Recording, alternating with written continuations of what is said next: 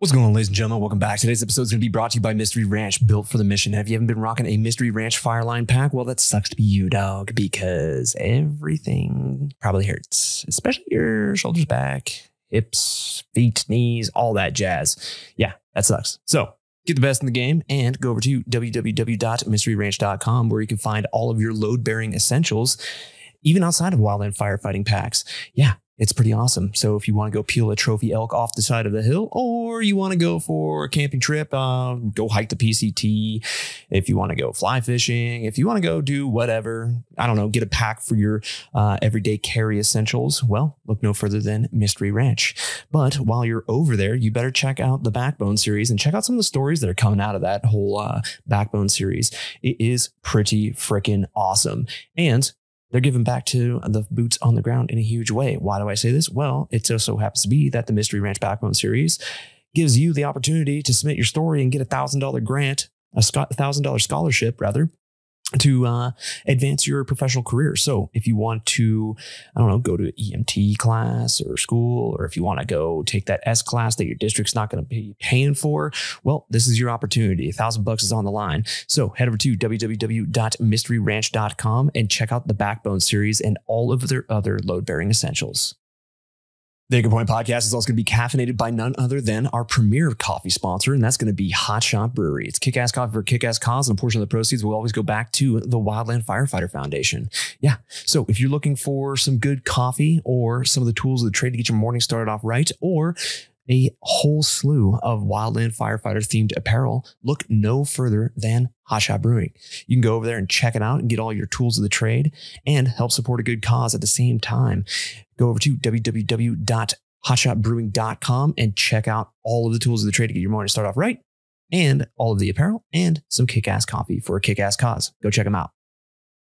And last but not least, the Anchor Point Podcast is, well, they're not sponsored by, they're not brought to you by, but it is one of those close relationships I have with Bethany over there at the American Wildfire Experience. And yeah, I just want to show her some love for as long as I possibly can, because I believe in her cause and I believe in her mission, and she's got some rad stuff going on. And if you don't know what the American Wildfire Experience is, well, they house the Smoky Generation. And I know for a fact a lot of people out there have seen that rolling around. It's pretty freaking awesome. What it is basically a digital storytelling platform telling the story of wildland fire. There's quite literally, there has to be like over 250 of these stories out there now, but it's preserving the legacy of the folks in the field and the story of wildland fire. And some of these stories even date back to the 1940s. It's pretty freaking bitchin'. So if you want a little history lesson, or if you want to sign up for the Smoky Generation grant program, if you got a compelling story and you're telling the story of wildland fire through the lens of a camera, a video camera or a still camera, through a blog, through some animations. There was this one dude out there who made We Move Mountains with Spoons, and it's freaking kick-ass, and they're a Smoky Generation grant recipient. Yeah, sky's the limit. Tell the story. It's freaking awesome. Anyways, if you want to find out more, go over to www.wildfireexperience.org, and you can check it all out. Once again, www.wildfireexperience.org. Bethany, you have a kick-ass organization over there. Keep it up.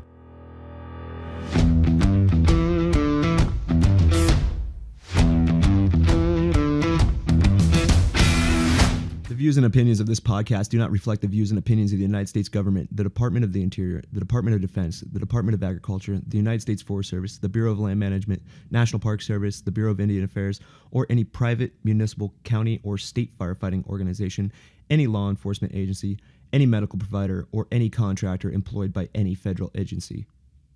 What's going on, ladies and gentlemen? Welcome back to another episode of the Anchor Point Podcast. I hope everybody's doing well, and I hope that everybody is still got their head in the game. It's been slow. Yeah. But anyways, it might pick up here pretty soon. So buckle up.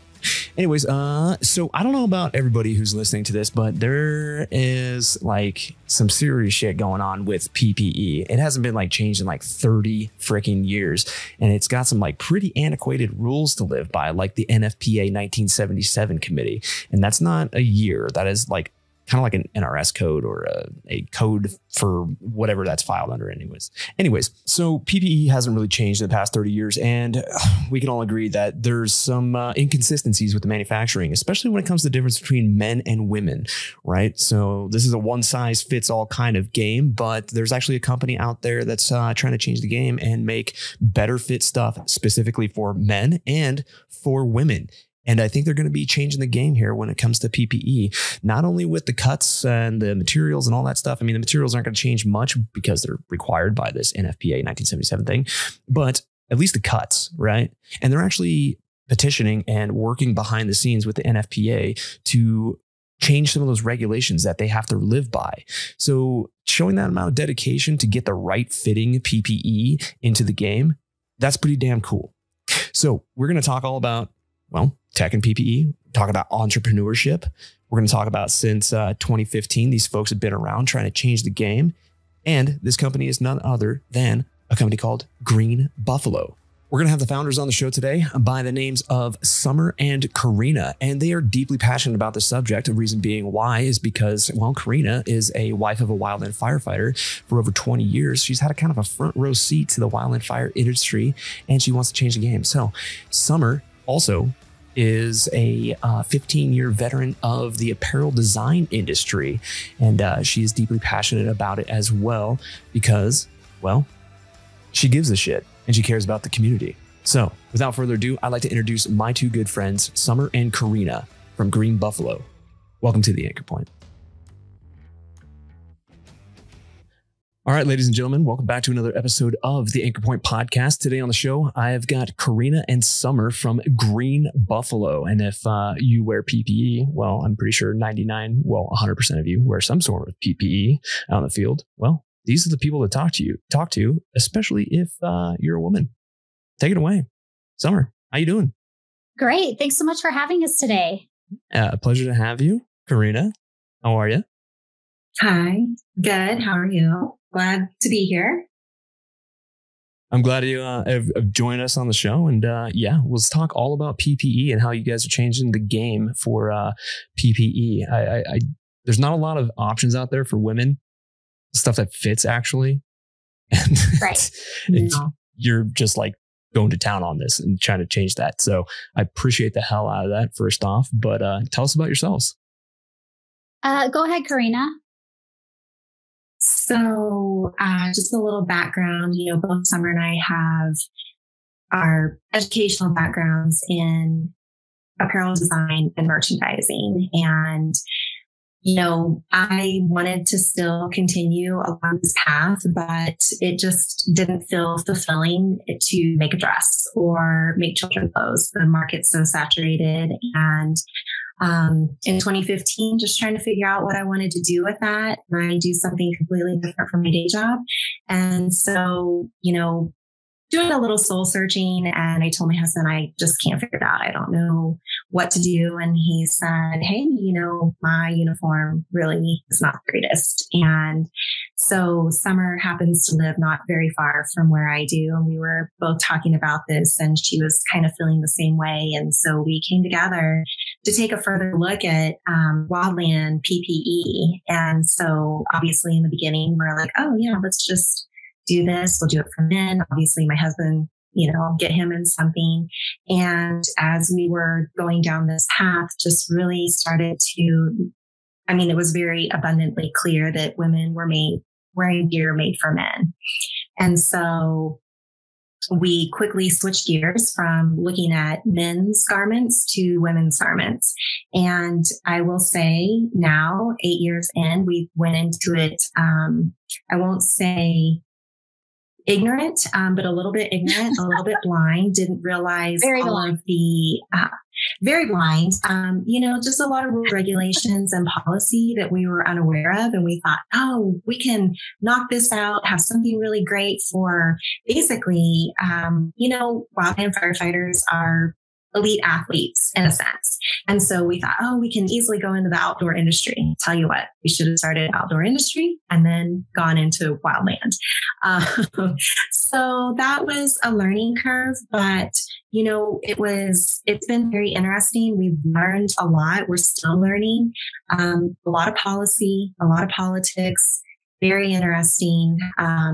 So anyway, just going from there and getting everything figured out, 5 years of R&D and then launching a product. And, we've had men buy our stuff, the stuff that's made specifically for women, just because it fits them better than what's currently out there. So just to hear that right, the women's stuff fits men better, even. Yes. Did I hear that correctly? Some men do. Yeah. Yeah. I mean, if you look at it like I don't know, some of the other competitors out there and the way they design some of these pants, I mean, it's like a box. It's boxy. It's like basically wearing a kite or a sail for some people. I mean, I'm a small dude, so sometimes the problem lies with, especially like the thighs, when they're built for someone with bigger thighs. I'm only 5'8" on a good day. So I only weigh like a buck's. The heaviest I've ever been is 175. So I'm a small dude. So when you get into these like pants, bigger, like built for bigger guys, bigger thighs, bigger stuff, like all around, it's not good because it like rubs together. Then you start chafing problems, and you got to do some like, I've actually taken pairs of greens, even like Forest Service issued greens to tailors to have them like altered at points. Right. So. Yeah. And that's what we were hearing from everybody, because we did a lot of surveys and testing in the market to find out what everybody needed and what the issues were. And that's one thing that we noticed, that we were finding the manufacturers that were producing these things, but they didn't even have designers on staff to be able to adjust the garment as they needed.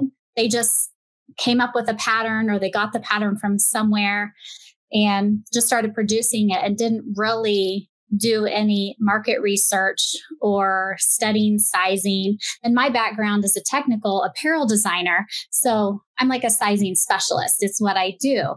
And so being able to size the people that we have in the market and find out what they need to be able to give that better fit. Because you're right, in men and women, there's all the chafing and bleeding. People are having to go to the doctor because of all this type of stuff. And it's just terrible that their uniforms are having to working against them so hard. And it's already such a difficult field anyway. So as long as you have something that can work with you and not against you, that makes your job so much easier.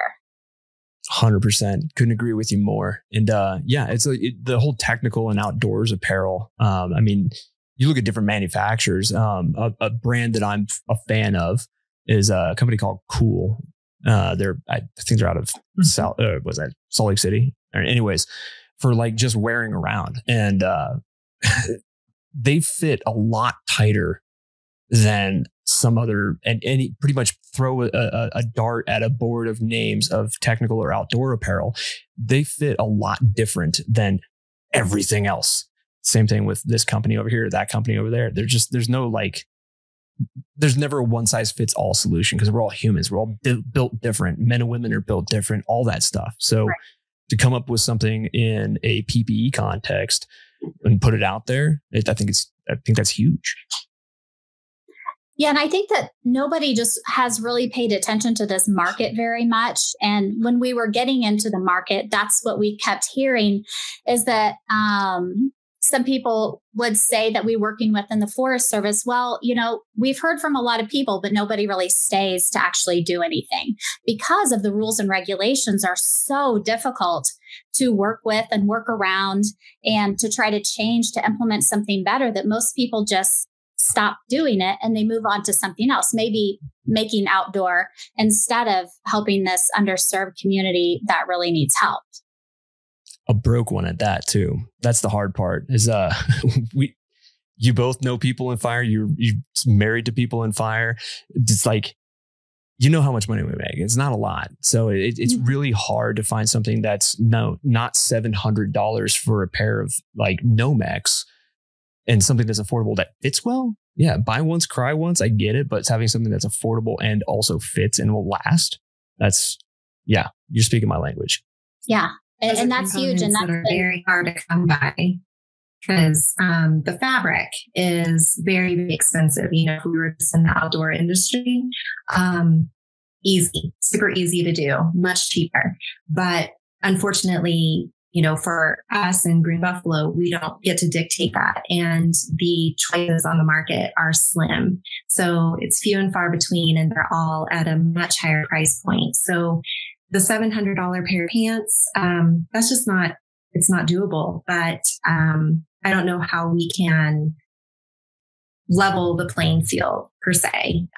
Just trying to figure that out. We've talked a lot about fabric development, and that just goes into way more than what we have time for right now. But there's got to be a better solution, I feel like.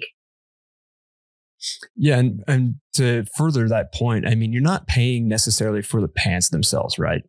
With that price tag and with some of the more expensive options, I'm loving your stuff right now. I mean, it's very it's affordably priced. I mean, yeah, it's a couple $100, but it's all PPE is going to be way more expensive than this, most likely from other manufacturers. But the thing is that there's a reason why this stuff costs so much. And it's because of proprietary fabrics. These are all patented. Yep. These are all trademarked. These are all proprietary fabrics, and you must use them. And that's dictated by NFPA standards. Right. And so, and you mentioned something a minute ago about, you would take your stuff and get it tailored.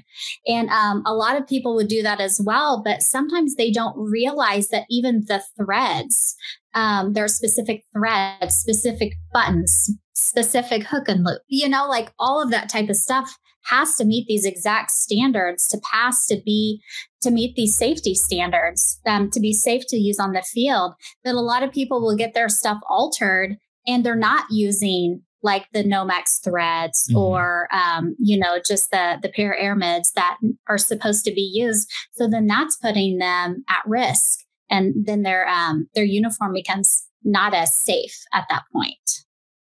Oh, yeah. And speaking and bringing it back to when I was taking my stuff down to a tailor to have it altered, I had to source my own thread. I had to, and even down to like the stitching requirements. There's like regulations down to like how many stitches per inch is stitch per inch.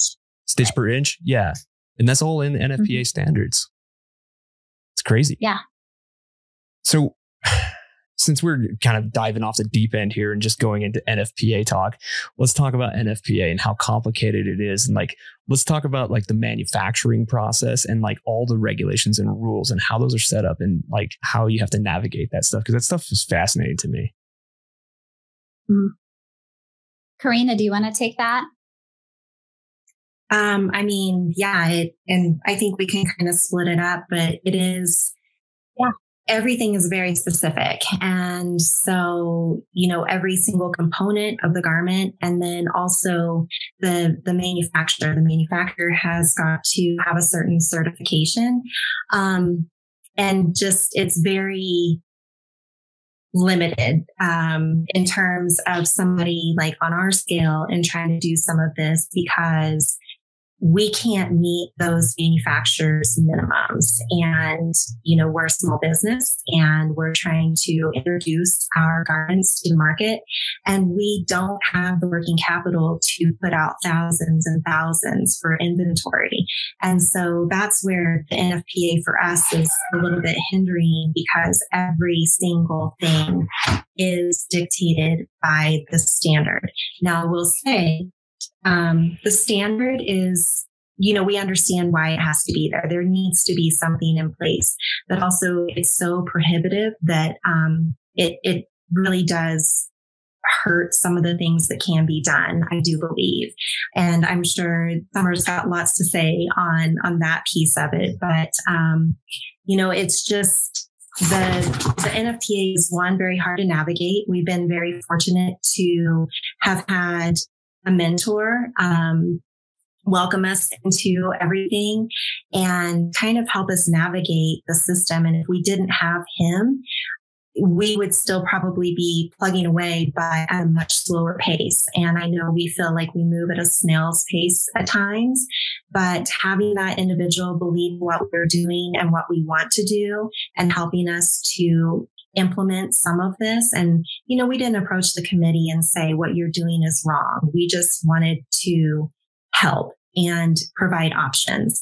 And that's the thing, we kind of talked about this earlier, I think before we were recording, but just like clothing is hard and everybody's shape and size differs. And, you may be sitting in a room with 5 other guys and you all may not buy your clothes at the same place. And so our biggest thing is let's have some options and create that for individuals, because everybody we've spoken with does have some sort of issue with their uniform. We're not saying we can make it perfect for everybody, but we can be another option.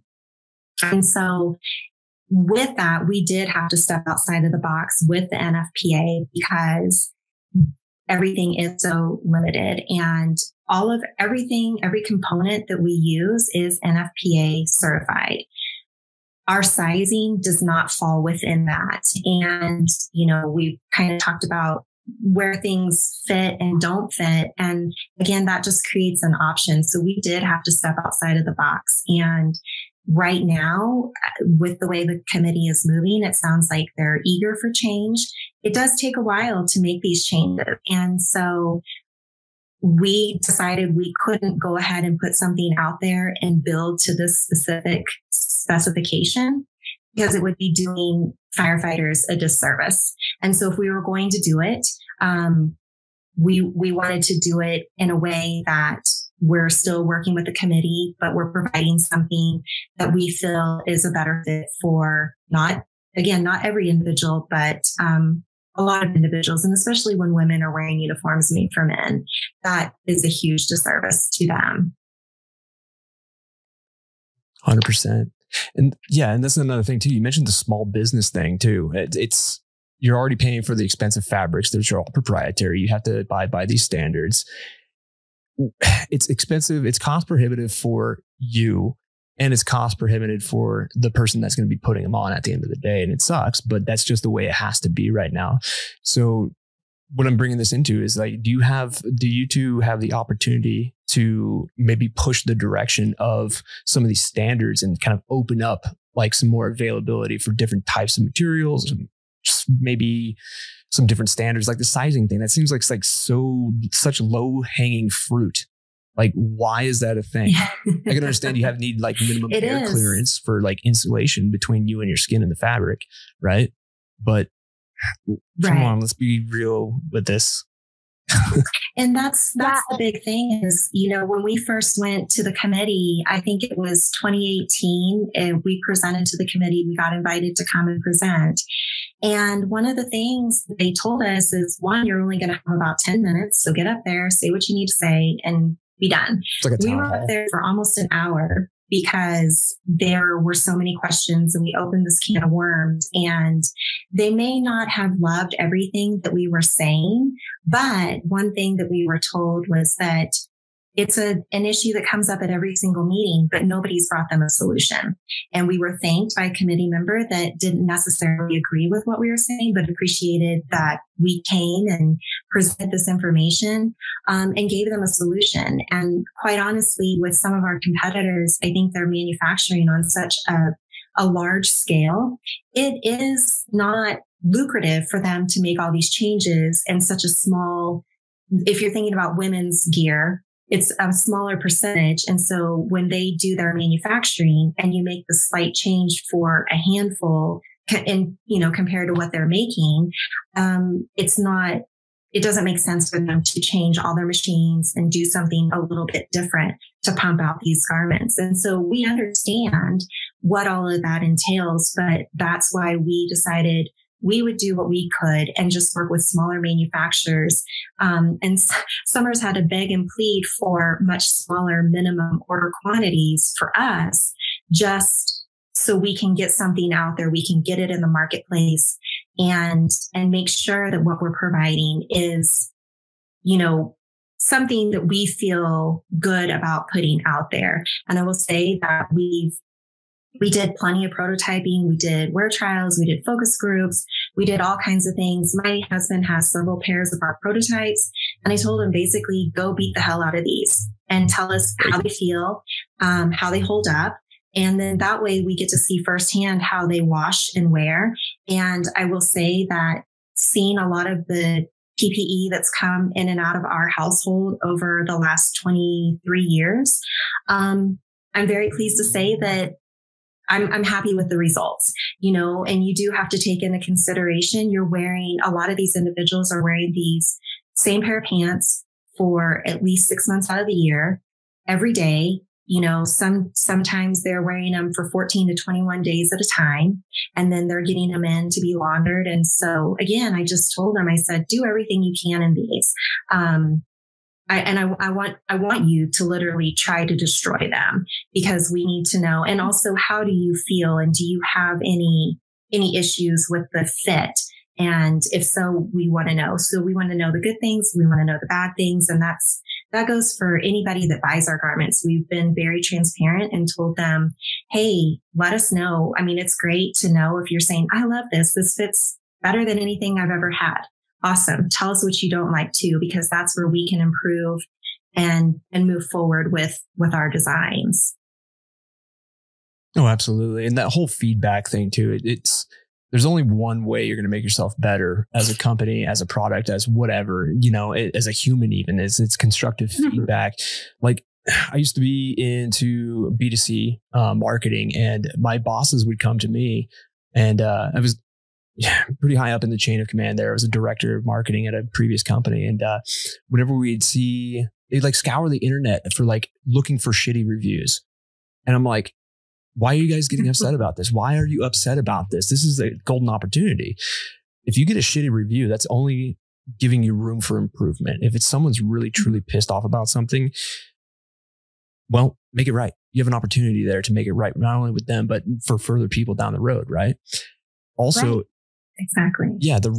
Even with like trying to break it, like what you're talking about there, like, hey, go out and thrash these pants, just destroy them. Now you can have the data to back up your improvements. That's a huge thing. How the hell are you going to get better unless you have those criticisms or that feedback, or positive or negative, And I think that's what's put us in a really good spot now, that even though we wished we were be able to launch our product earlier than we were able to, we did have about 5 years of research and development before we actually launched something out. And so in the past few years, since we've had something on market, we've been able to make these tweaks to a product that had already been really tested and worn and, totally destroyed, out in the field, or they're trying to destroy it. And so, so we've had a lot of amazing feedback to be able to get to where we are now. So even though it has been longer than we hoped, I think we're in a really good spot to be able to offer something incredible that the end user really needs. And I think it's really important to point out that I think a lot of people don't realize that even the sizing is dictated in the NFPA standards, because we've kind of talked around that a little bit, that all the Nomex and the fabrics and threads and all that is dictated as well, which makes total sense. You want to have safe fabrics out there, but the sizing is dictated in this standard, which it's not in most other standards, or it's very open to interpretation in other standards, and it's not in this one. And so I think that's important for people to realize that why there's been just another reason that there's been such a delay in getting really great fitting items is because if you want to have it certified by the NFPA, then you have to follow that sizing, which isn't good sizing. And we've been fortunate to be able to partner with NC State and FSU the past several years, and they're top tier research universities. And we've been collaborating with them on testing in different areas, and specifically women in wildland and women in fire, to come up with a best sizing and best fit. And we've got another project with them now that we're working on, and just really excited to have all of this at our fingertips that nobody else has access to now. You guys give a shit. That's what it boils down to. You give a shit. Because we do. Well, I get it though. I'm not trying to say that like to disparage anybody else out there in the manufacturing. I mean, there's plenty of good companies and stuff like that. But when you have a small, almost a boutique manufacturing process where you can really dial in and like focus on a small, a smaller community, I think your data into your product is going to be a little bit better. And yeah, like I said, I mean, economy of volume definitely plays into the effect. I mean, I get it. If you're having the stuff mass manufactured to, pump out so much PPE per year for X amount of firefighters, well, I mean, yeah, you're going to have to make some sacrifices, and it sucks. Right. That's where you have the ability to pivot. You have that corporate agility, if you will. And I hate using corporate because you're a small business, but you know what I mean? You have that agility to pivot and change things rapidly. Right. Which a lot of these big companies and that is a benefit that we have. Yeah. Although going through all of the protocol, so in terms of the size chart, I did just take a look here, and in total, there are roughly 20 total measurements that they are giving very specific measurements of what they want for these items. And Summer, again, as our technical designer and really honing in on all of those, it does create restrictions on everything. And also a lot of things that have been discussed in the years past at meetings is innovation. And, fabric manufacturers are able to take advantage of technology, and they're looking closer at the fabrics and trying to create these fabrics that have more breathability and, are more comfortable to wear for longer days. And there's been nothing really put into the sizing. And so if you have these really great fabrics, but you still have poor fit, you're still going to have an uncomfortable garment to be wearing. And so that's something that, like Summer was saying, partnering with Florida State University and North Carolina State University is really beneficial for us. And one thing even better is they've approached us. We were like, oh, we want to work with these top tier universities, and having them approach us and ask us about things really does make us feel like subject matter experts, because some days it's just like, oh, we're just putting shit out there. And people are like, well, who are you? You're the new kids on the block. And cool, great. But, we do have backgrounds in this, and we do have knowledge. So between both of our skill sets and our college degrees, and, my husband being in fire for so long and knowing this community, and anybody that's in fire realizes it's a really tight knit, close community. And it seems like it's very, very large, but in the grand scheme of things, it's a very small community. And so people know, and, this is about them. It's not about us. And that's our biggest thing, is why we're always looking to improve, because Summer and I don't have to wear these every day for 16 hours at a time. And to be completely honest, I put our stuff on and I immediately want to take it off. But that's not my job. That's not my job. But the goal is to provide individuals. Again, it's about them. And if we don't listen to feedback, and if we don't present this to committees and bring it to the attention to other individuals, then we're just sitting here doing nothing. So in a way, this has turned into a much bigger thing than we thought it would be, than just making garments and putting them out there. It's actually, we had become advocates. And when we had these focus groups, we did have multiple individuals tell us, thanks for just listening and at least trying. And if it doesn't go, at least we knew somebody tried. And we appreciate that. And at that point in time for us, that was enough. Obviously we couldn't stop there, but, to have one individual in particular tell us, I was on a shot crew, and as many people know, it's a 20-person crew. She was the only female, showed up to work, 19 other individuals, all male. And she said, even if they would have given me just an inkling of something to feel more like I was a part of the group. And if it would have been, here's a uniform that actually fits for you, made for you, and not made for me, she said, I would have felt so much better.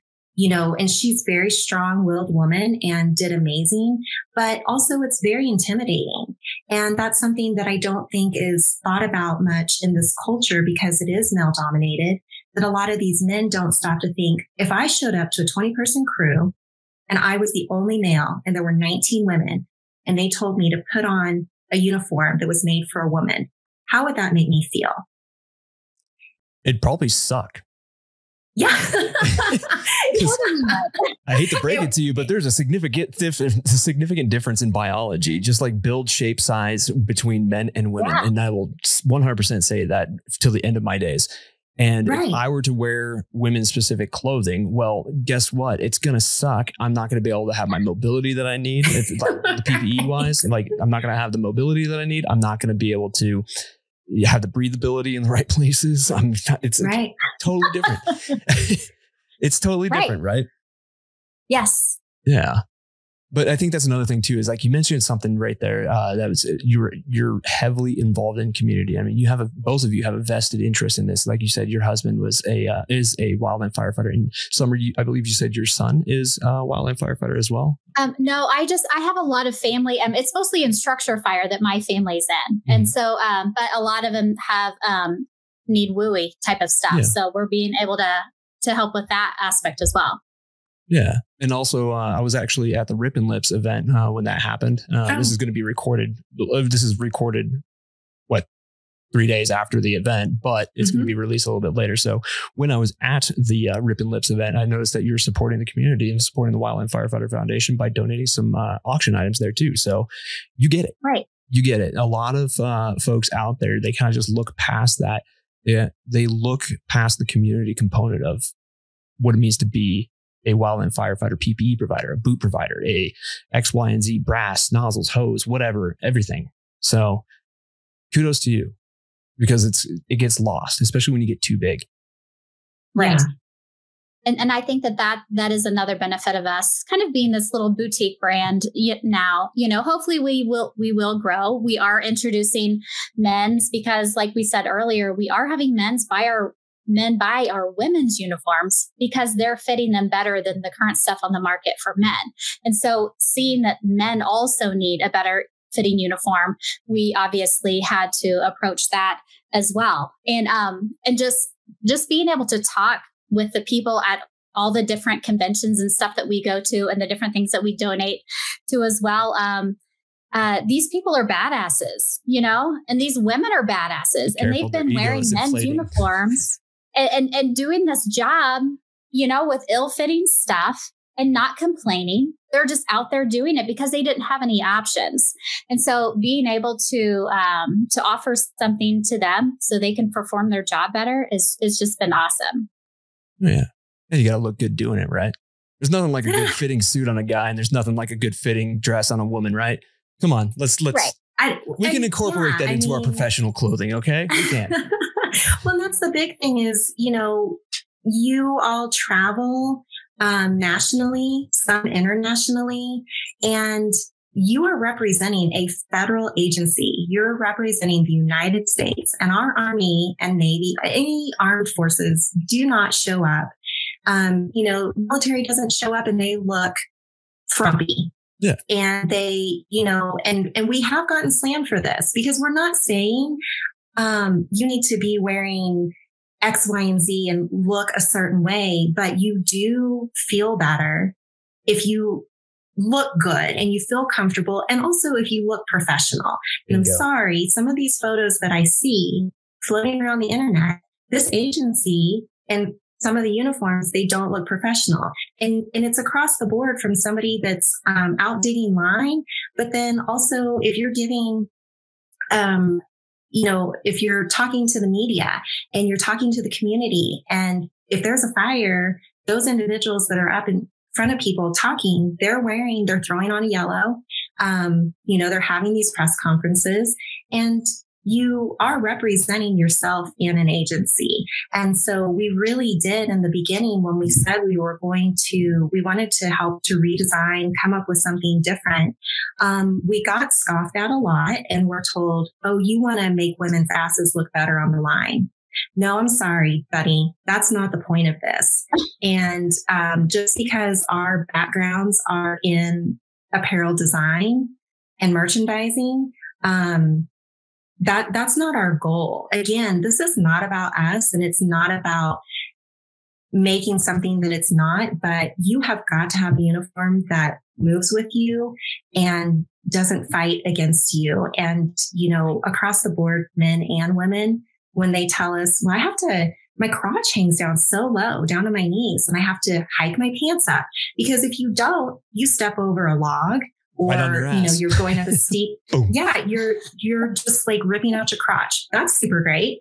So, that's not the goal. And I think that's what's being misunderstood is what we are trying to do is not that at all. But also it fine, it's a certain mindset, but the people that get it and that like it, they 100% get it. And so that's just the goal, to get these individuals in something that will move with them and just create something that's more comfortable because it's already an uncomfortable job to do. Oh, 100%. And that's the whole thing too. And I'm glad you brought that up because I was kind of trying to allude to the fact that a suit is a professional article of clothing, or it's a fancy thing, and a dress, whether it's like a pantsuit or, some sort of business attire for women. Yeah. It's professional looking. It's also flattering looking, but it's not designed to, make your ass look good as you said, right? There's a time and a place for that. If you're going to go clubbing in Vegas, I'm a dude. I still want to look fly. I mean, I want to look good. I want to look good, especially when I'm trying to attract a mate, but there's a time and place for it. And the line is not that place. I get it. Right. However, if you look like you have professionally well-fitting attire, then you're going to command respect just based off of your appearance. And to anybody who's going to say otherwise, I call bullshit right now. Yeah. Right. And plus you're going to work better just for yourself. Like if you feel good and feel comfortable, you're going to work better. You can work harder. You can work up to the potential that you can do instead of having to fight your uniform constantly. Oh yeah. I mean, how many people have you, like men and women on the line, have you seen that are like, well, this is for the firefighters listening, but for the men and women you've seen on the line working and like they're constantly adjusting themselves or doing like the stretch. Now we all know what the stretch is. Okay. Especially with dudes, you only do one thing if you're doing that thing where you lift your knee up high. Okay. Yeah.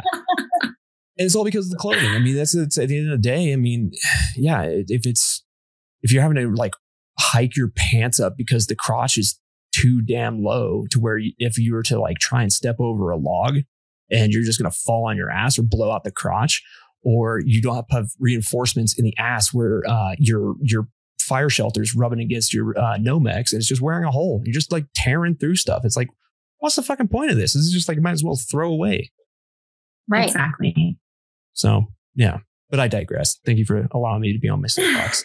Well, and you did say something that, I mean, you can't tell me that there are not the majority of firefighters that are out there aren't thinking that they want to look a certain way. I've seen plenty of crews that are doing things to their uniforms that are not NFPA 1977 compliant, but to stand out and, adding different things or taking away certain things on their uniforms and wearing them a certain way because then they're identified as part of whatever crew or, module that they're on. And so I've seen plenty of it. But again, it's almost like, well, once it's made to spec, awesome. And then after that, it's out of our control. So that's, I think, the big thing why Summer and I just thought we're not trying to go against the grain. We're trying to work with the committee as much as we can, work with top tier universities, not to try and do everything the right way, but also at the same time, just try to move it forward a little bit quicker. Yeah. And that's the thing too. It's like you mentioned the standout thing. I mean, who throws a patch on their yellow, like a crew patch on their yellow? Who, and let's be honest with ourselves, like I've worn both uniforms for the DOI. So I've worn the pickle suit for the Forest Service, and it is not professional looking. I'm sorry, but Forest Service, get your shit together. There's rules to wearing that, right? There's very oddly specific rules for wearing that uniform, right? You're not allowed to polish your brass. You're not allowed to polish your bugles if you wear them. You're not allowed to do anything to your name tag. You're supposed to have everything like prim proper. There's measurements between the seam and your name tag. It gets crazy. But the uniform still looks like shit at the end of the day. I mean, the pants suck. They're like a kite. The shirts, they're made for somebody who is not a tactical athlete. Let's just say that. And then you have the DOI side where you have their version of the pickle suit where it's all brown. Everything is ridiculously tight. Do you know what they call the pants for the DOI? They call them stranglers. Oh, no. They call them stranglers. And I've been through academy and I've got cadred at academy and I've had to wear both of these uniforms and it is not fun, especially when you're sitting in a classroom and you just got your ass kicked from a PT and you're trying not to fall asleep. Next thing you know, you're just getting basically an atomic wedgie for your own pants. It sucks. It sucks. Ass. But yeah, I mean, when you're out on the line and you have to do a public appearance, say you're like a PIO or something like that, you have to wear your PPE still. If you have something that commands a little bit more professionalism in your attire, I think you're going to be much more well received, especially by the public. Exactly.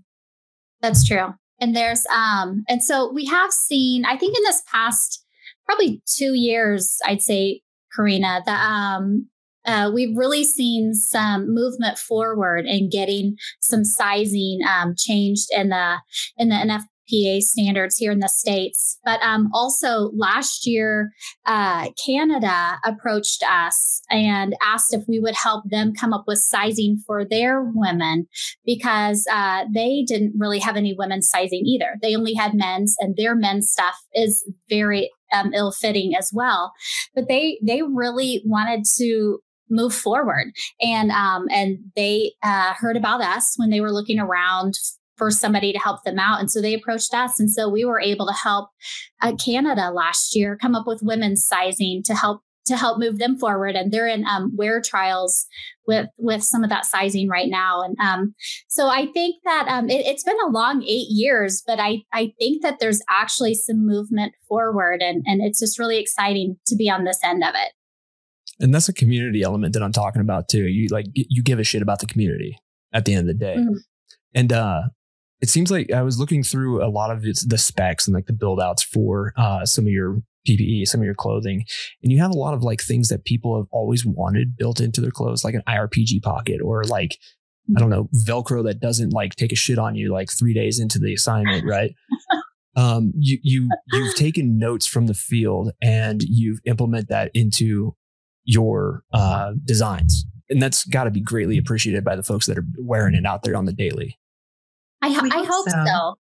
Yeah, because we put a lot of time and surveys and stuff into this and lots of measurements and lots of prototypes that were terrible in the beginning, just to work through all the kinks to kind of iron it out to what we needed. And so I really hope that they appreciate it. And we hear a lot of great feedback from that stuff. And so I really hope they like it. Here's a question for both of you. Have you thought about doing like mission specific stuff? Like say there's men and women jumpers out there. There's men and women helitak. There's men and women repellers. There's men and women PIOs, like the whole thing. There's even timber. I mean, the list goes on, right?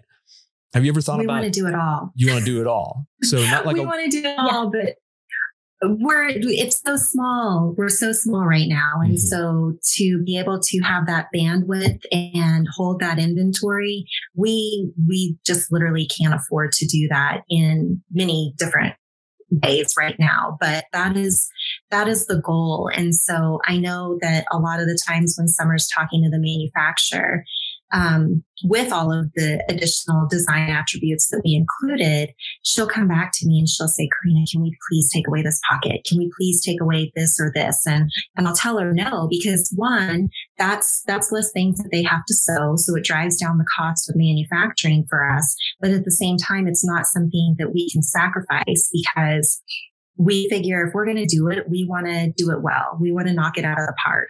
And so here's a handful of the bells and whistles that we can give you of your creature comforts and the things that you want.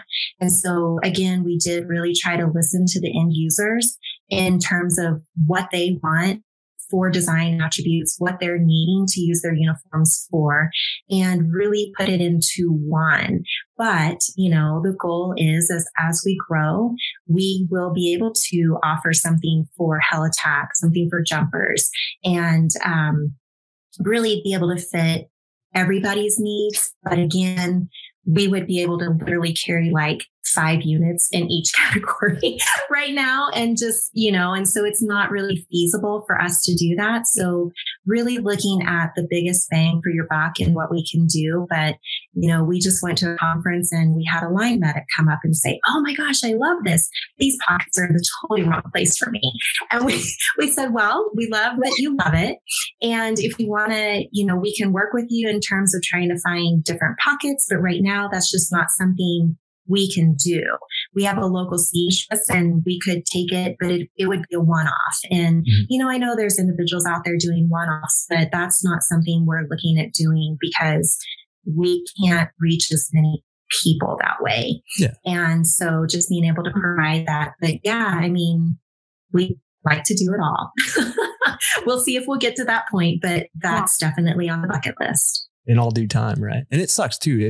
Owning a business, it's like, yeah, you got to make sacrifices. And it's like, well, shit, this is not going to be cost effective. This is going to be actually, in fact, reckless potentially or damaging to the future development and growth of a company. And like to be successful, unfortunately, you have to make those sacrifices. And I think that's a thing that a lot of small business owners really talk about is the long hours, the sacrifices you have to make in product and out of necessity.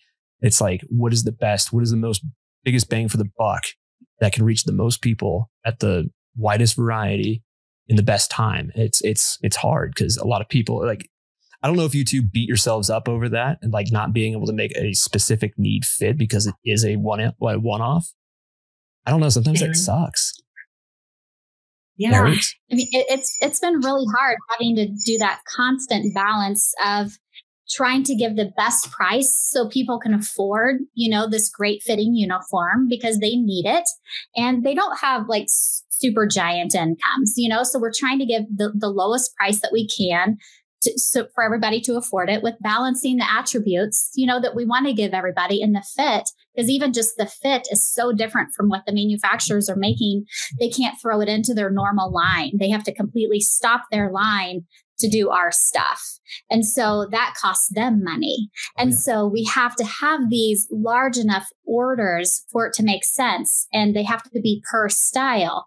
So if we have a bunch of different styles, well, then that's thousands per style that we have to do at the manufacturers. And so eventually that is our goal, that, just that constant daily balance and fighting ourselves over things, and me pleading with Korena, like, can we maybe change this a little bit, or, so I can get the price down? And it's been nuts, but, hopefully we can, keep producing and give the end user what they're needing. Yeah. And that's the big thing. As long as people are happy with it, and I also think that, not losing sight of why you did this as well, and explaining that, like, hey, we have an investment within the community. Okay. Our loved ones are firefighters. Our friends are firefighters. It's like, yeah, we're going to practice what we preach, but there's going to be limitations. We can't give you a brick of gold. Unfortunately, we'd love to, but that's just that's just the reality of it. For sure. Yeah.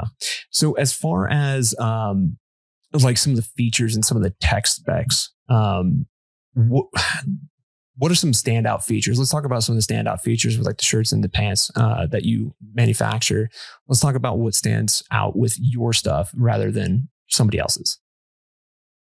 Yeah, definitely. Well, first of all, our sizing. Our sizing is the biggest thing that stands out, because we did go outside of that regulated sizing that they have in the standard. And so our women's uniform actually is built for a woman, and it follows the average contours of a woman, and taking into consideration different parts, like you were talking earlier about the thighs, because this is a heavy hiking, industry. And so you can't follow the normal industry sizing for these things, but we were fortunate enough to get lots of measurements and stuff early on to see the changes that we needed to make. And so the sizing is the biggest thing, and taking into consideration, the thighs. And like for our shirt, we have different attributes that allow for movement, like with your arms to go forward. That's not going to pull tight across your back, and even lifting your arms over your head. We have different attributes that are going to help with that without pulling your shirt out. And so you can move your arms in all directions and still be able to have the movement and range of motion that you need without your shirt pulling on you or getting really tight on you or pulling out of your pants, because they're supposed to be tucked in. We do have some really great pockets that are an appropriate size and location for a woman. A lot of the other pockets that they've had are just too big and cumbersome that and it just, everything gets kind of lost in them. And so we've kind of separated ours in that we have a specific drop pocket behind the chest pocket that we use as well, that your IRPG or your phone can slide in just right behind the chest pocket, which is really, really helpful to kind of keep stuff separated as you need to maybe access a phone or a map or something, much quicker. You don't have to kind of dig around in a pocket for it. Yeah. And on our pants, we have some of the similar type of pockets. We do have that drop pocket on the pant right behind the cargo pocket, which is like great for the IRPG, maps, phones, something like that for a quick access. And we have the pockets are actually in a great location for you to just reach down and be able to reach right into your pocket. And it's not located down on your knee, like a lot of them are these days and have been for a really long time, because it doesn't make sense to have cargo pockets on your knee. Like that's just, you fill them up with a bunch of stuff that you're needing and bending and squatting, and that's at your knee. And yeah, it just bounces around and it just doesn't make sense. So ours is actually up on the thigh where it should be, so you can have good access to it. And we do have great articulation in our knees for range of motion without having that, hot fabric pulling tight across your skin whenever you're needing to hike or bend. And we do have a great specific gusset that we've made specifically for this industry that isn't going to pull and tear as quickly as a different type of gusset. And it's not going to chafe as well, because your thighs are going to be, rubbing together, and you don't want extra seams and stuff there to really affect that and hinder that. And again, in the pants, it's the sizing and the shaping that we do as well, because a lot of the stuff on the market today is just a really flat, straight fit, kind of like you said, like a box, like they're just wearing a box of fabric. You might as well be wearing a burlap sack. Right, exactly. And I think most of them feel like they are. And so we've added all of this shaping to be able to really fit you and work with you instead of against you. Yeah. And that's the thing too, is like putting those features in there to where you're not like constantly chafing. You have the breathability too at the same time. We're I guess that's a rise. Correct? Yes. Yeah. The rise is the crotch area. Rise sounds better than crotch. Yeah. Well, I mean, we're a bunch of knuckle draggers, so I mean, we got to use common language here. But the rise, the crotch of the pants, I mean, that's like one of the biggest gripes and bitches that I hear for both men and women out there. And totally, it is. I mean, to have like a different gusset, and now is it the gusset design like itself, or is it like materials and fabrics and the way you sew it to where it's stronger and it doesn't bunch up or ride high or like get caught on something, or like when you go to step over that log thing, like we were talking about, like don't fall on your ass, right? Like what makes that so special? Well, just it's really to the design and the shape of it. We're still using all the same fabrics that need to be used in this. And And it's really the design and the placement of where we've put everything, because and a lot women, right? Pardon? Are they going to be different placements for men and women, I'm assuming? Yes. It's not huge difference. Obviously the rise is going to be longer in the men's because they have more stuff to put in there than women do. But I'm not. But just the shaping of the gusset is kind of a similar, because it's made more for like this type of movement and motion instead of just because a lot of gussets in like men's pants, it's not necessarily for like hiking or, you know, bending and squatting and all this type of stuff. It's just for room. But ours is for room and for movement. Yeah. Functionality, really. I mean, that's another thing too. It's like, I used to be in like the tactical industry. That's about as far as I'm going to go with that one. But if you've ever worn tactical clothing, like something from, I don't know, like combat pants or something like that, or something from like 511 where it's very purpose driven, right? Did you draw some inspiration between the tactical application and the athleticism from like military operator kind of folks and the similarities that they have for wildland firefighters? Did you incorporate some of those things like, oh yeah, that's a great idea, and then kind of pick and choose? Or did you just have to do all this stuff on your own and come up with it by yourself? Well, the great thing about apparel design is that everyone's copying everyone at some point. And so there's not a lot of new stuff under the sun with it. And so we did, Korena and I studied the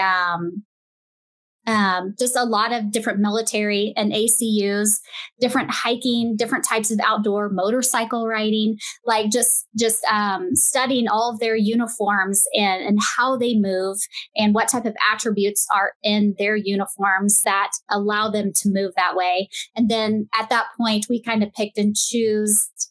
And then I was able to kind of put it all together and design it and make it work. Nice. And that's another thing too, is like trying to take all these things and then get them into the NFPA 1977 governing doctrine, if you will. It's got to be a pain in the ass. Yeah, it hasn't been awesome or easy. Totally imagine. But it's been worthwhile. So as far as like future things that go, that are going into Green Buffalow, I mean, where do you guys see yourselves here? Are you getting any future developments or anything like that you're working on? Any game changing stuff that you care to share?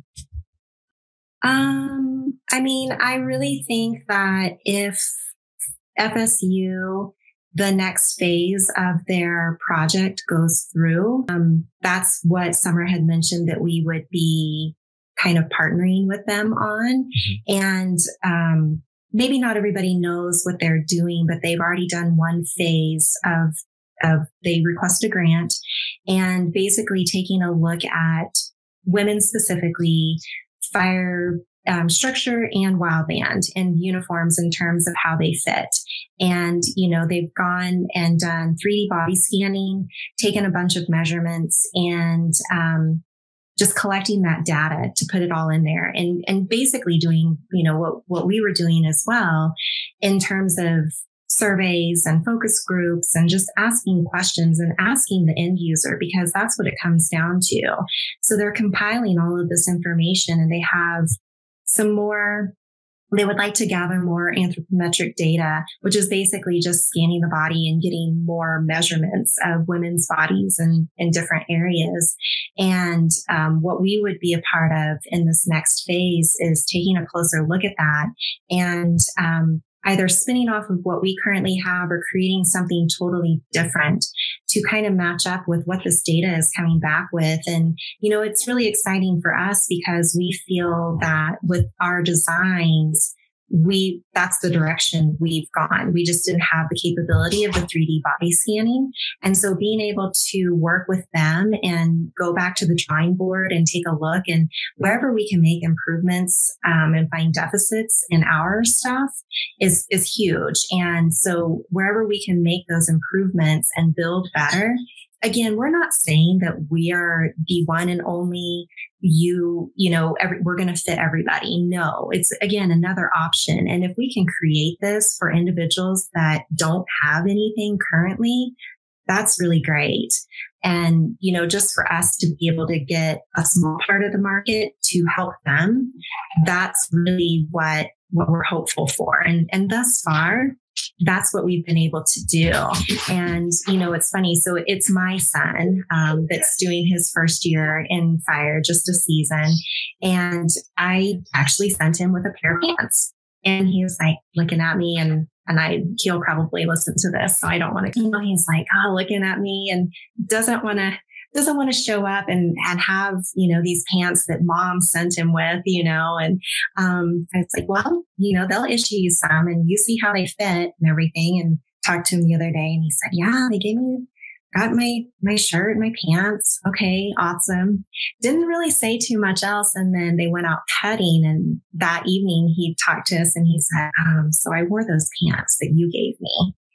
And they fit so much better and they're way more comfortable. And he's tall and slim. And, I said, well, I don't want to toot my own horn, but, and so it was, just, I said, well, give it a try, and do what you feel most comfortable in. And so that was really a great moment too, to hear. And my 19-year-old, he will definitely let me know if I mess up, if I've, anything that I've done wrong or it's inappropriate or whatever he doesn't like, he will make sure to tell me. So I feel like it was a genuine, kind of pat on the back and kudos to what Mom and Summer had been doing. And so that was a really great feeling because he is probably one of my biggest critics and I greatly appreciate that from him.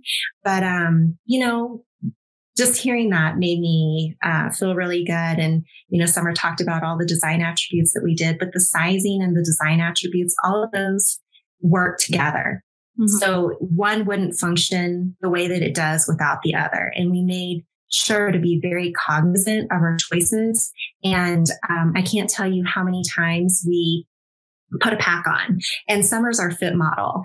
So she gets to put everything on. All of our prototyping is, her size because it's the most average size that we're finding for a lot of the women that we're speaking with, and tell her, okay, put this pack on. All right. What does this feel like? And, so we really try to be, very aware of placement of everything because you do have layers upon layers throughout this garment. And so to really be mindful of how your pack is going to sit on your hips. And are you going to have your pack belt, your regular belt, your waistband, and all of these extra layers to cause points of pressure and cause chafing and rubbing and bleeding and all of these horrible things that we're hearing these individuals have. And I'm not saying that you still may not end up with it, but we did try to be very mindful because it's a very physically taxing job. And at the end of the day, after you've worked 16 hours, who knows where that pack is sitting? Mm-hmm. Well, there's a lot to be said about that too. I mean, the amount of thought and effort that goes into it, and the also convenience that the average representation, you have a human living mannequin in your company. That's really damn convenient. But everybody, if it's two things that firefighters in general, doesn't matter if you're wildland or structured, two things that firefighters hate is change and the way things are.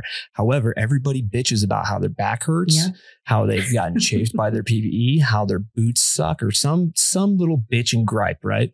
And I'm a firm believer that if you're happy and comfortable while doing one of the most uncomfortable jobs, arguably out there, well, you're going to save yourself a lot of bitching in the future. And you're also probably going to save yourself a lot of pain. Right.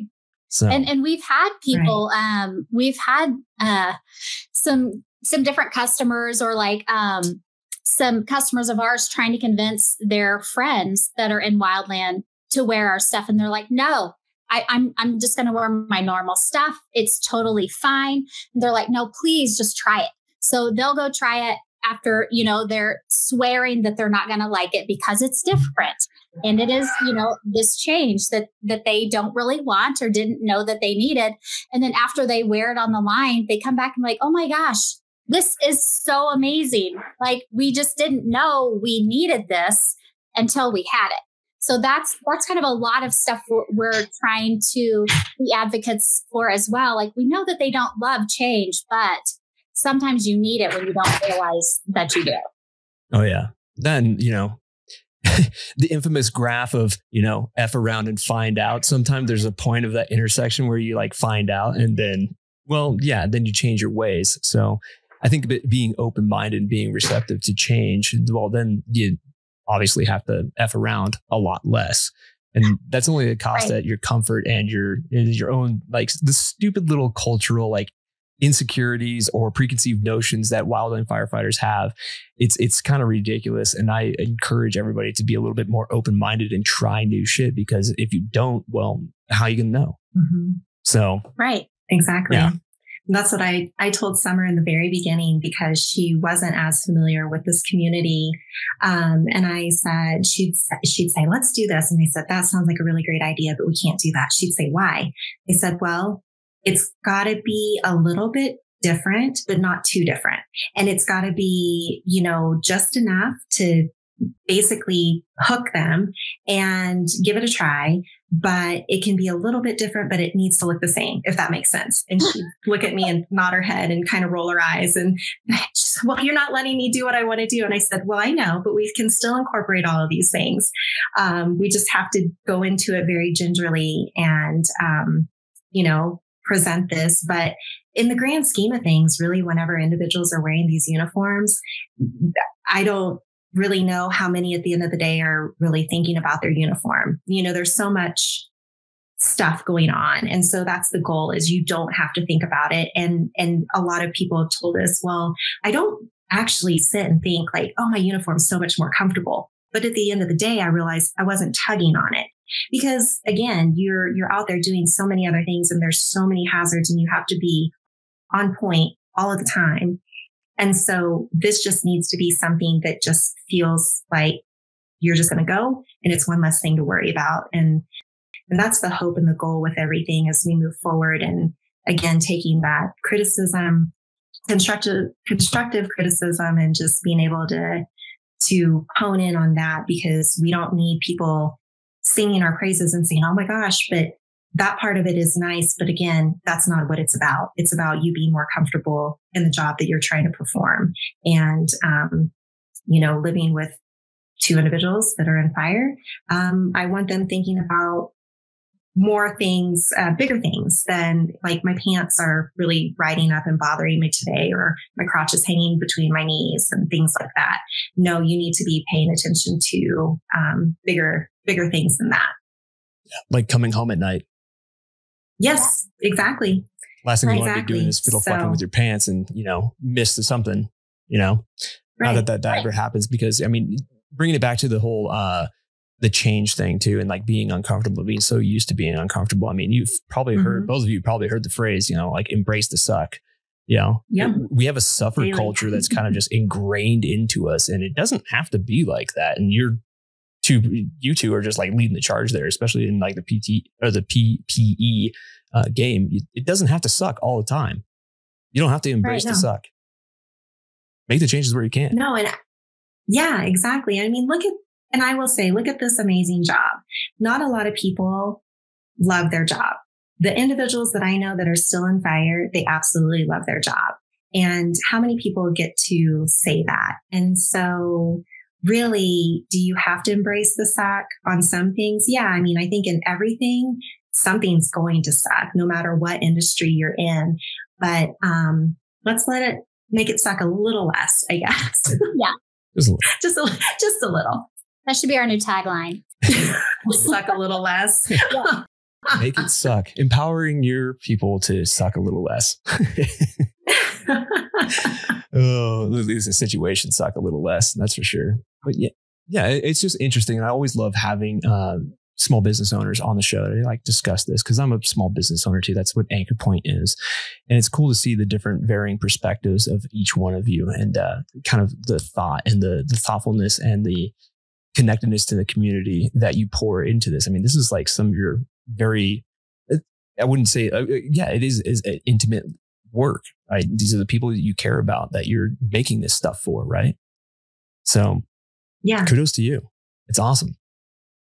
Well, thank you. We appreciate that. It is like a baby. You know, in the beginning, we thought, okay, we've done this thing. We really like it. And now we have to put it out there. Oh gosh, we can't put it out there because then people are going to see. Wasn't that why we're doing it?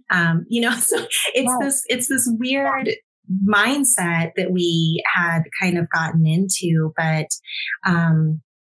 no matter what, again, at the end of the day, it's not about us. It's about the firefighters. And, you know, we've had a lot of bumps along the way, and we're working through them as small business owners. And it does help to have a business partner, to kind of lean into during those times, because it seems like we both freak out at different points of times. And so we can kind of talk the other one down off the ledge. And so that's always helpful. I don't know if it's always going to be that way, but, it is nice to have. And, you know, we are still working through some things, and, you know, the manufacturing is the big piece of it, because these individuals that we can partner with and we want to establish a partnership with, you know, they're looking at wanting thousands and thousands of units, and we hope we get there. But to start out, we can't do that. And we've had, lag times in shipping, which hasn't been ideal. And as a consumer myself, you know, I feel that, and, we're doing the very best that we can. And we try to always be transparent with our customers and anybody that we're working with. And, you know, just really trying to move forward as organically and successfully as we can, and efficiently.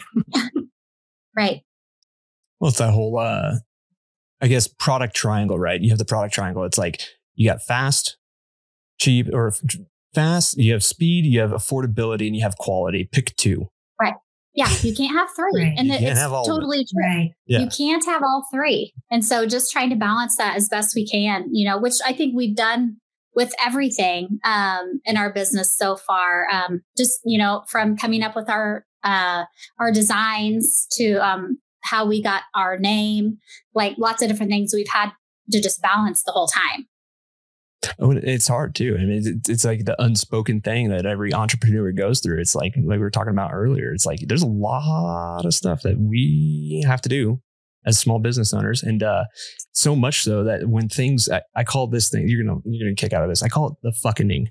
Okay, hear me out. Hear me out. I like it so far. So, you know how things are going like a little bit too easy, and like things are not like, there's not like a curveball out of left field, and it kind of causes anxiety because you're waiting for something to come along and fuck it all up. I call that the fucking. Yeah. Sometimes I find myself in that. So feel free to take that one with you, but I'm sure you've experienced that. If you don't mind. I'm going to support using that. I really like it. You know what I'm talking about though, that anxiety state. Yeah. Oh yeah. 100%. Yeah, we have that often. We'll put that right there with, you know, our marketer is really cute. She had told us, I have a folder on my desktop, and Summer, you probably remember the name because you were going to make a folder. But it's basically like, there's all of these good things that she keeps in that folder. So on really shitty days, she just goes in there and like picks something that's going to be, you know, make her smile. And I feel like on the days where the fucking is happening, like that would that would be a really good folder to pull up. But I really do like that. That's great. We probably will be using that more frequently than not. Feel free. Unfortunately, I don't know if that's a good thing to have to use that so frequent, but at least there's a good term for it now. Right. I love it. I really, you should coin that. Oh, I can't take credit for that one. That was actually one of my buddies, Eric. He's a chef. He's been in fine dining. He's done all of it, right? He's an amazing chef, right? And I've known him since high school, and he actually came up with that. The first person I've heard it from was him. But nice. Yeah, working in a kitchen. I mean, he's all constantly waiting for that. Oh, I can imagine. Oh, yeah. I mean, granted that clothing manufacturing and PPE and dealing with NFPA standards is a lot different than, you know, being in a kitchen or the fire line. But yeah, but it's all stressful in its own accord. Absolutely. So yeah, I think we can. I think it'd be fair to say that the manufacturing piece is, in a sense, comparable to fire. Just, you never know what's going to happen. I mean, you have all these plans in place and the weather can change, all of those things. And I think one thing people don't realize for us anyhow, Green Buffalow, we come up with the designs and we have a manufacturer that we work with. And so once we send it to the manufacturer, it is out of our hands, out of our control. And, that's the one thing that really does suck is we can't control any of that. And all we can do is say, we apologize for the delay. We appreciate your patience. And, at the end of the day, that sometimes isn't enough. And again, as a consumer, we always look at that standpoint as well. But that's just something that, as we move forward, we are trying to mitigate because it's really tough because if we don't have a great partnership with a manufacturer, which each manufacturer we've worked with has been great, but also things happen. And once we really get our groove and have those larger numbers, I think we'll really be able to hit those timelines like we want. But, at a certain point, things are out of our hands, and that really does. It really does stink to have to send those emails, but we do try to make sure that we let everybody know because it falls on us. And we just want to be open and upfront with everybody so that they know that something might have happened, and we're working on it. We're doing the very best that we can. Well, that's another thing too. It's like you're not feeding people a line of bullshit to, you're not feeding people a line of bullshit to cover up for things that are outside of your control. And that's like where companies will typically lose me personally is that the lack of transparency or like the obvious white lie that you're like, I can tell you're full of shit. I'll still deal with it, but it kind of like, it takes a hit to your reputation, right? Right. It really does. And yeah, it really does. And, all we can do is accept full responsibility and look at it as a learning lesson and move forward and do something different in the future. So. Oh yeah, there's definitely such thing as failing forward. I mean, with any business, if you don't make a couple of failures, hopefully they're not catastrophic to where you have to fold up shop or anything like that. But if you haven't made those like little failures or a succession of them, what are you doing? How are you learning? How are you getting better? You have to fail forward in order to improve. Right. And just like we had like our very first prototype, that we did, we thought was going to be spot on and going to be perfect. And we found this local dude, to make it for us and just thought it was going to be amazing. And it was horrible. Like the guy didn't do what we asked him to. It wasn't even close to the specs that we made, and so we went through several rounds of those to be able to come up with what we have now. But we could have just thrown in the hat and been like, oh, this sucked. We're done, but you have to live and learn and keep going forward. And so hopefully we can continue doing that. Oh, absolutely. And that transparency thing too, with that, owning that, right? It's not necessarily within your control per se. It was still a fuck up. You still failed, but you failed forward. Now that's out of your control. Is it a failure? I don't know. You tell me. But from my perspective, like looking back at my first episodes and my first like iteration of episodes, those things fucking sucked. They're terrible. They're horrible, but that's like part of the deal. Like that's how you get better, right? Right. Yeah. I mean, there's a lot to be said, but I think that wildland firefighters and the people that are close to wildland firefighters and have like a vested interest in it, they share a very similar resilience, right? And being an entrepreneur or in a tech startup or any of that stuff, it takes resilience, it takes determination, it takes a lot of, hardship to endure. And I think that a lot of wildland firefighters out there that are considering starting a business, I'm just like, no, being on a hotshot crew or an engine crew, it's a perfect training regimen for like being an entrepreneur or working in a tech startup or something that's high stress, very demanding. You're going to succeed. So don't sell yourself short out there. Look at you two. Yeah. Well, thanks. And that's great advice for everybody, especially, it takes a lot of resilience, lots of long hours, lots of arguing and, and figuring out the best way forward. But that's great advice. Oh, thank you. And then I guess one question I do have. So Green Buffalow, where the hell did you come up with the name of this. I got to know this. I just like been like in the back of my mind. I'm like, ask it. Okay, so what's the story behind the name Green Buffalo? I know we just dramatically shifted gears, but I'll let Summer tell you because she loves to tell a story. I do. Any chance that she gets. So I'll let her share that with you. I do. It's one of my favorite parts of our business. Well, when we were first starting out, we were getting ready to go to an event, but we didn't have a name yet. And so we're really researching because we needed to have business cards and stuff to pass out, at this event. And so we happened upon the first documented wildland fire in the States, and it's in a Lewis and Clark journal in 1804. And it states that a mother threw a green buffalo hide over her son to protect him from the approaching wildfire. And after the fire passed, the green buffalo hide was lifted up, and the boy was unharmed, and even the grass around him was green and untouched by the fire. And so we just kind of saw that and like, oh my gosh, this it's a historical, document. It relates so well to wildland. It makes such a great story.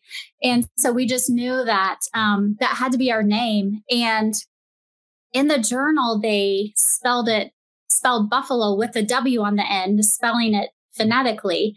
So we went ahead and kept that to keep the history alive, and really be able to tell the story accurately like it is in the journal. And so we kept that W in there. And if you look on our logo, you'll actually see a mirror image of the boy whose life was saved by that green buffalo hide. And so it's a really fun thing to be able to, once you see it, you can't unsee it. I can't unsee it. Yeah. Right? Oh, shit. Okay. Right. Isn't that cool? Yeah, that's cool. Yeah. And so we had a really great marketing team and graphic design team that we worked with from the very beginning that really helped make our logo come alive and match the story of what we had. That's so rad. Huh. That's a little piece of history built into your logo and your name. That's pretty cool. I know. Yeah. Nicely done. So as far as that's our baby. Our logo is our first baby. You can see it in the logo. And for those folks that want to check it out, you'll see it. And once you see it, you can't unsee it. All right. No, you can't. And it's funny because when they showed it to us, we thought, oh, wow, this is like a buffalo we weren't even thinking of. We were thinking of an entire buffalo profile, all of these things. And we thought, well, that's kind of cool. And then they told us, and neither one of us saw the boy's face. And they told us to take a look. And again, we couldn't unsee it. I can't even see the buffalo anymore. I can only see his face. Oh, that's wild. That's cool. I like it. I like you guys. I do. I really do. So as far as getting back into the PPE thing like that. So let's talk about how we can get a hold of you, where we can find you, some basic questions for people that are interested in trying your stuff out. So obviously it's www.greenbuffalow.com. You guys have an Instagram, Facebook, all that jazz? We do. Okay. We do. We have Instagram and Facebook. And, the traffic over there, we haven't had time to put a lot into that. We go in spurts and we're trying to do better. But if we have something exciting coming up, we will definitely let people know that way. We're a party of two and we have a marketer that we contract in when we're doing bigger things. And so we wear a lot of hats and trying to keep up on everything. Some things slip. But if you also reach out to us on the website, there's an email, hello@greenbuffalow.com. And if there's any questions, you can reach out for just general questions, general inquiries. Those get answered by me. And then if you have questions with sizing, those get answered by Summer. And so we just try to keep those a little bit separate from our personal emails so then we can keep them straight and know who we're responding to. But you can reach us there. You can send us a DM. We try to check those as frequently as possible.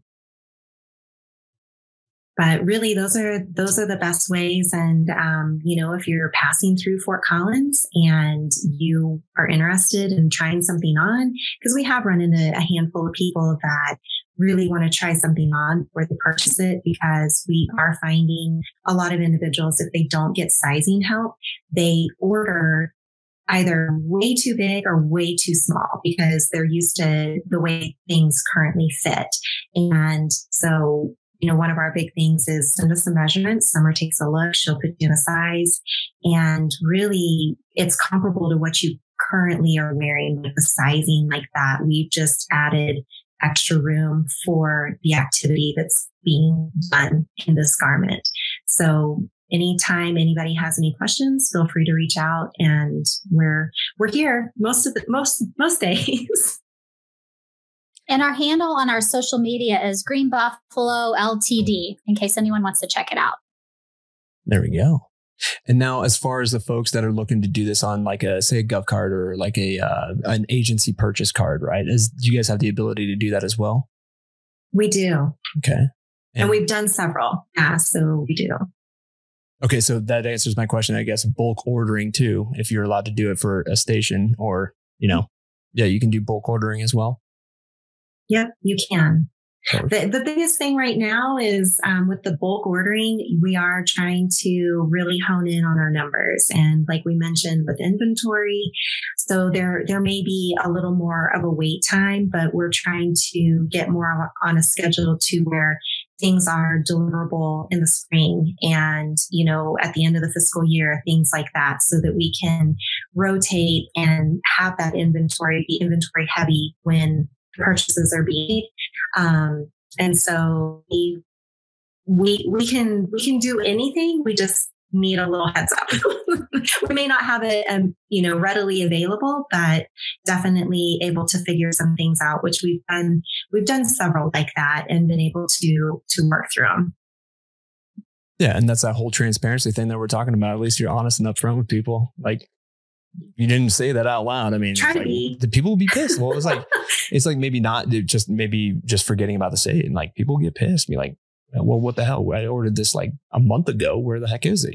And the reality is and I get it, Matt. I get it with the whole supply chain and the management thing, especially when it comes to, anticipating your quantities of orders. And you have an MOQ, minimum order quantity, right? Right. Not a lot of people know that. It's like when I'm ordering stickers for Anchor Point, it's egregiously expensive because I'm only doing runs of like, I don't know, maybe 500 of like one, like of all the designs combined, like 500 total. And each one of those are like broken up in 250 or something like that, or 100 and whatever, dramatically rises the cost. So if you could do it all at once, you're not going to go bankrupt. So I get it. It's hard, but at least you have the courage to admit it and say it and hold it and be accountable for it. And plus it's good. So it's worth the wait. It is. Totally. And we think so. Right. And we launched in 2020 with product, even though we've been in business for 8 years working with the NFPA. We actually launched product. We signed a contract with our manufacturer, I think the first week in March of 2020. Talk about which is like shit timing. Yeah, right? Like that's the worst time in history to have ever launched anything. So talk about supply chain issues. Like we've just been dealing with them the second we started. And so things are starting to get better because there's still a lot of disruption in manufacturing with that type of stuff. So we're still expanding our manufacturing as much as we can and finding really great partners to be able to work through to have the best timing that we can. Nice. Well, it'll get better. So hopefully it does. I know a lot of manufacturers, it doesn't matter what industry you're in, whether clothing is especially hard hit, but just consumer goods in general. I mean, this is PPE, this is outside of consumer goods, but just consumer goods in general. I mean, they're still playing catch up. Right. Definitely. Oh yeah. And then you only have one retail outlet that you can come out for in Fort Collins? Come over and check it out? Yes, right now. We were working with a distributor, but again, keeping up with their needs and our needs. And we were just so excited to get our stuff out there. So we're like, oh yeah, here you go. But then managing that inventory, and when they needed to reorder, we were pulling from what our inventory was. And so we had decided to pull back a little bit. And so currently it is just us, but as soon as we, decide to go that route again, we'll make sure that everybody knows that you can purchase it not only through us, but other places as well. Nice. Yeah. The scale manufacturing comes problems that go with that as well. I mean, that takes a lot. Yeah, exactly. Oh yeah. But I have no doubt in my mind that you're going to knock it out of the park. So just by talking to you too, it's been awesome. And well, thanks. I really we appreciate that. Really hope that you flourish. I honestly do. It's hard to find genuine people like that. Oh, well, thank you. We greatly appreciate that. Yeah, it does. And I do just want to say thank you to all of the individuals that are on our website. So a lot of people may not know, but those are all individuals that fight fire or have fought fire.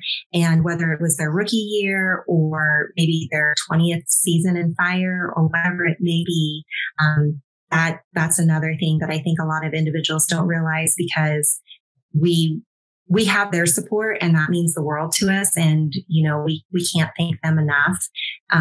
And so that's really huge for us. But for our models to be real life wildland firefighters is pretty epic for us. And that was what we wanted, because we were scrambling at the last minute. And when we took some of those images, it was in March of 2020. Right before everything shut down.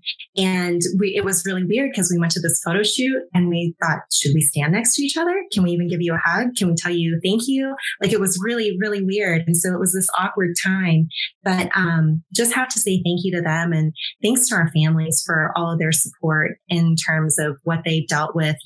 I know Summer's husband gets it. Again, it's different perspectives. And so my husband's like, you're in it for the long haul. You can do it, and I know Summer tells her husband 6 more months.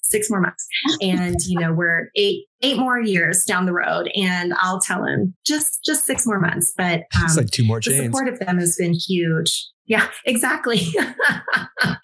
So we're just, we're really thankful, because we wouldn't have been able to move forward with them and individuals like you. And we've met a lot of really great people along the way. And it's just taken a bit to find our community within this community, because it wasn't always so easy. And, we've said we didn't do this to be liked by competitors. I mean, just to be able to be cordial is really nice. And I think that we have that with some of them, but, it's really about the individuals. And so to say that we were welcomed in this industry, we were not. And again, we weren't coming in here just saying this is the way it should be done. It should be done our way. That's not what we were saying at all. We were trying to give an option and trying to help where we saw that they needed something. And so we're very thankful of the individuals we've met along the way, because it's made the embrace the suck much easier to deal with. Right. Well, I mean, if you have the support of the fire family, you're making a lot of moves and you're far ahead as you are. I mean, if you can get the support of a very borderline xenophobic like culture in general, and you can get their adoption and respect, that speaks volumes. Mm-hmm. It's hard to get. It's also easy to lose.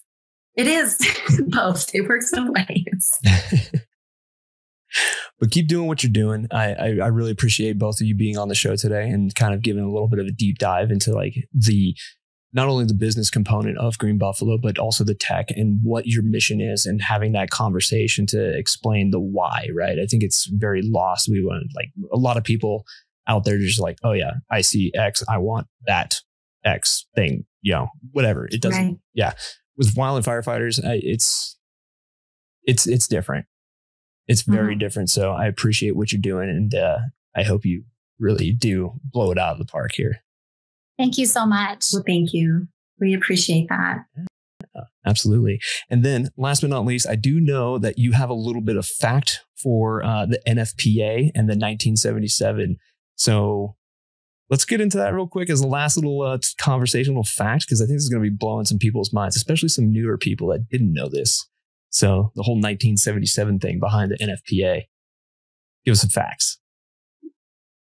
You want to take it, Korena? Okay. First part, at least.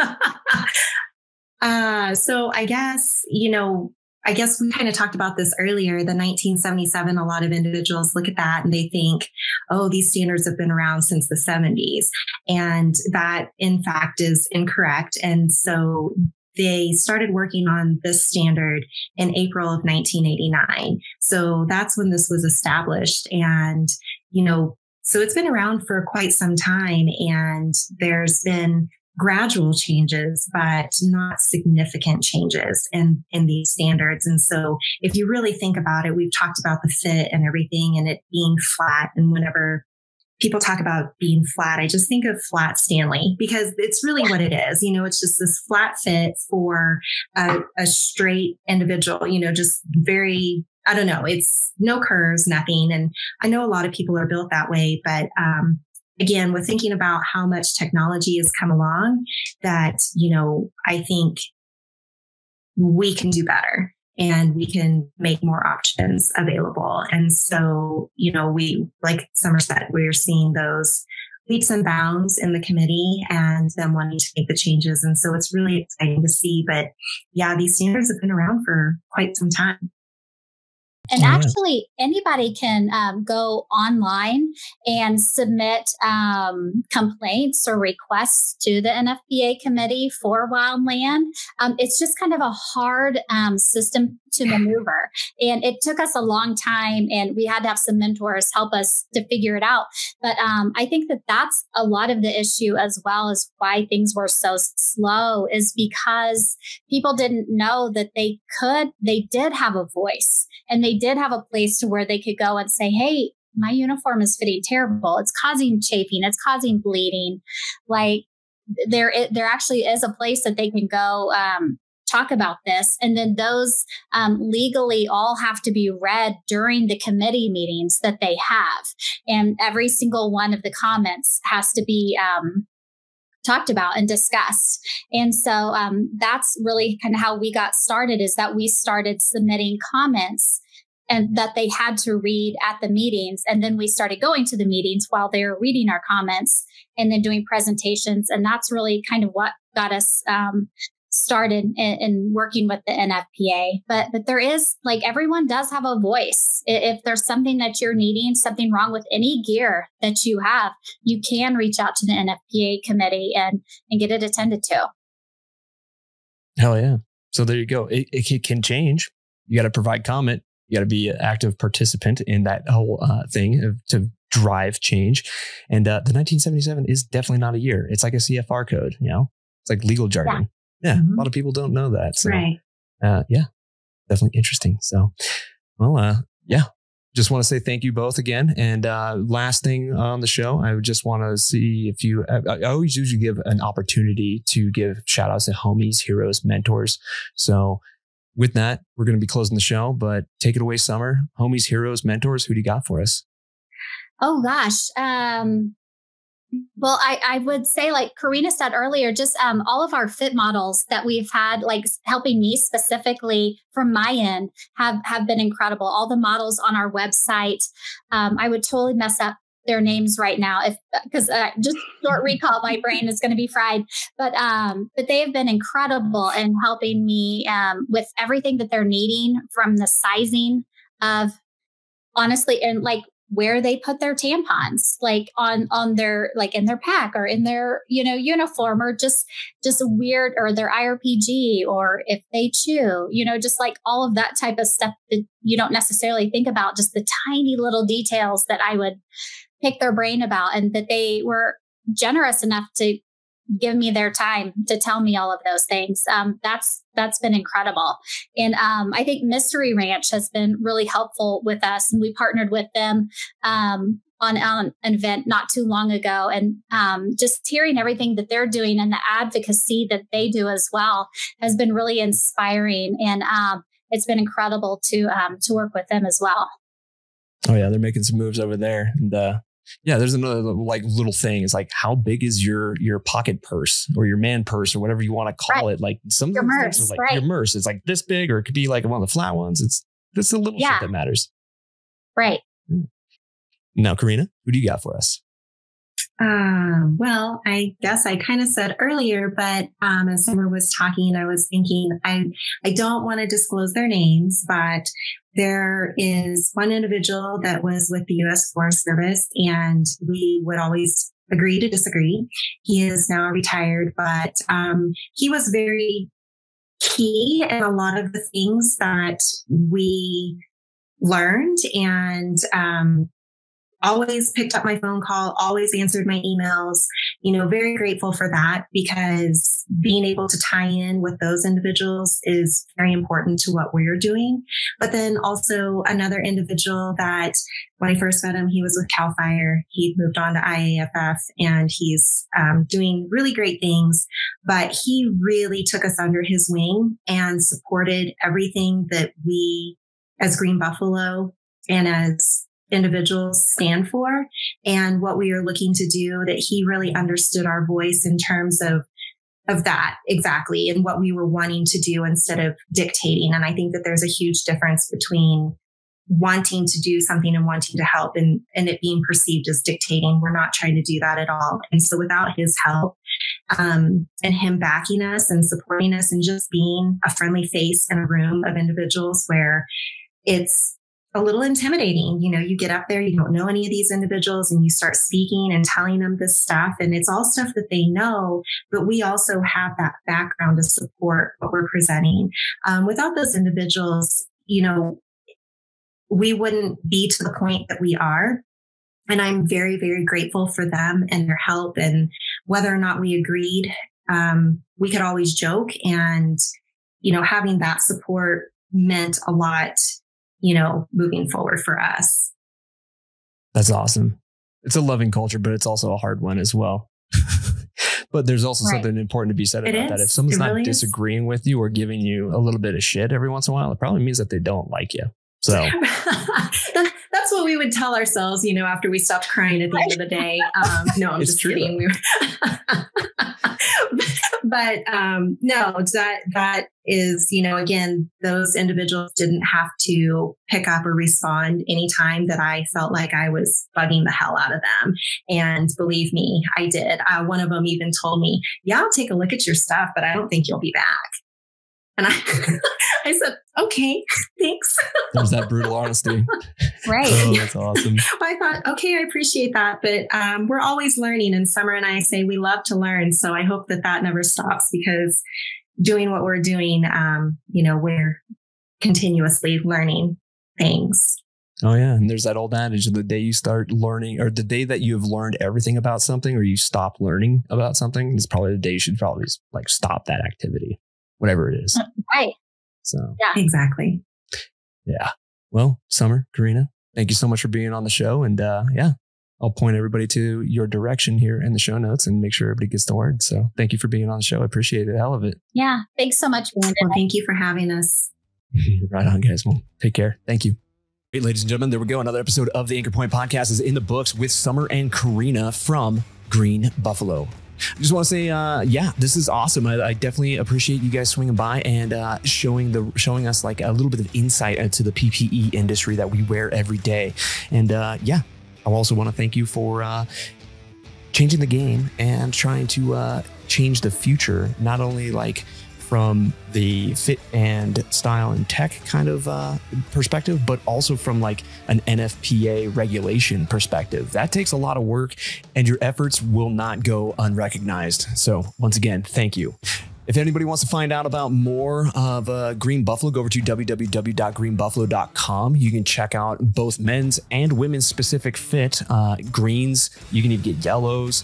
They have different types of like Nomex. They have different types of like the Tech Safe. They've got they have a bunch of stuff, and it's all very competitively priced. And it's just one of those things. I mean, if you want to try something new, try it out. And ultimately, at the end of the day, you got to make that decision for yourself. So whatever works for you, and I'm not going to judge. So As for the rest of you, I hope everybody's doing well. I hope everybody kind of gears up for the season and like stays sane, more or less. I know it's been slow, but hey, it's not a matter of if the fuels cure out. It's a matter of when. So hopefully we'll get some action, and hopefully nobody goes too stir crazy here soon. So stay safe out there.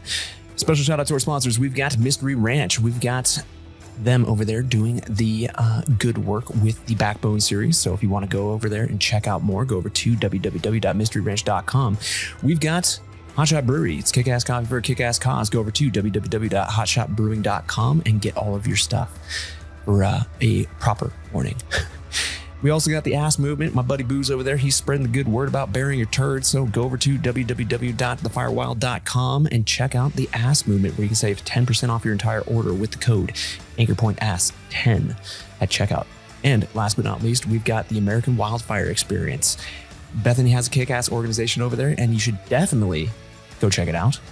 And that is all located over at www.wildfireexperience.org. As for the rest of you, y'all know the drill. Stay safe, stay savage. Peace.